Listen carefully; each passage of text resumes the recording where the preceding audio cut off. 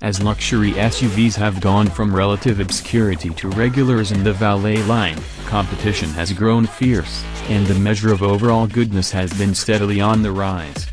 And that is how it should be. Pretty good just doesn't cut it anymore.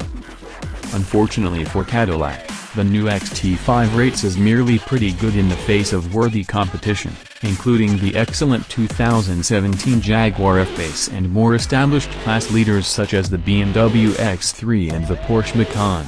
While the XT5 is a big improvement over the SRX it replaces, owners of that SRX may be the only ones who are jealous.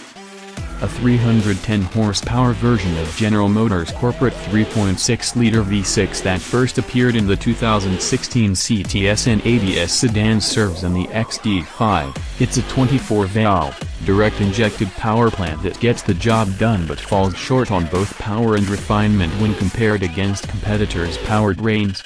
When pushed, the engine has a decidedly unluxurious coarseness, and it doesn't always play nice with the 8-speed automatic transmission.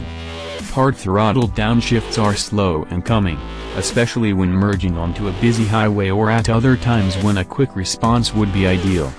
But shifts can be abrupt in normal driving situations.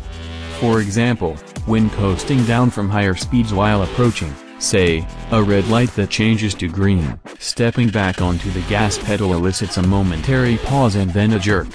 There's a lot going on that may contribute to this behavior, with Cadillac's V6 employing both a cylinder shutdown mode to save fuel under light loads and stop/start technology, which, annoyingly, cannot be disabled.